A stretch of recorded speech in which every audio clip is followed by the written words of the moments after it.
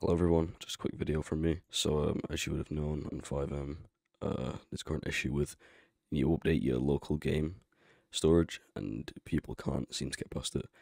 On the forums, it's literally everywhere, everyone's complaining about it.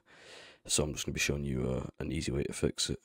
So if you join the Discord in my bio, there'll be a link which will take you to this. In here you'll get the files that you'll need to use. Them files can be used to get your game to work. So once you downloaded it, you're going to want to go to your downloads, open up the Fivem Error. Once this is opened, you'll have these. Once you do that, obviously you'll need to go to local, Fivem. In here, you want to delete what you've currently got, and then you want to drag this in.